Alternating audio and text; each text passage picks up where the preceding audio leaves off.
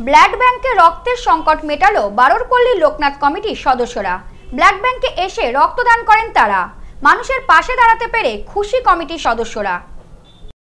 বনগাঁ মহকুমা হাসপাতালে ব্লাড ব্যাংকে রক্তের সংকট মেটালো বনগাঁ বারোরপল্লী লোকনাথ মন্দির কমিটি। কমিটির সদস্যরা ব্লাড ব্যাংকে এসে রক্ত দেওয়ায় স্বস্তিতে হাসপাতাল কর্তৃপক্ষ।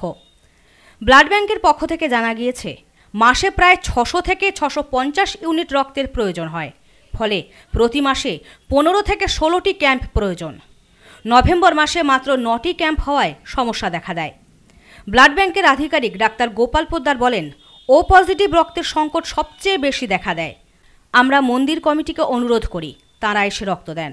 কিন্তু হঠাৎ করে ও পজিটিভ ব্লাডটা এত বেশি বেরোনো শুরু হয়ে যায় যে আজ সকালে আমার কাছে 10টা ও পজিটিভ থাকা সত্ত্বেও একটার সময় বিকেল 4টের সময় এসে দেখি আমার কাছে ও পজিটিভ মাত্র 2টো পড়ে আছে।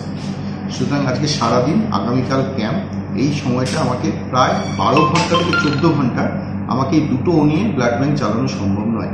সেই জন্য আমি কয়েকজনকে ফোন করি হাসপাতালে, যাতে লোকজন হয়রান না হয় সেটা যাতে করতে পারি তার জন্য ওর কাছে অ্যাপিল করি, এবং ও আমাকে ঘন্টাখানেকের মধ্যে জানায় সন্ধ্যে 7:30 8টার মধ্যে ও কয়েকজন ডোনার নিয়ে আমার কাছে আসছে।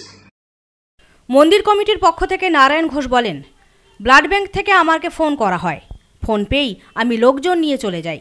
আমরা বেশ কয়েকজন রক্তদান করি। মানুষের পাশে থাকতে পেরে আমরা গর্বিত। আগামীতেও এভাবে মানুষের পাশে থাকতে চাই বলে জানান তিনি। হসপিটালে ও পজিটিভ রক্ত সংকট হয়েছে।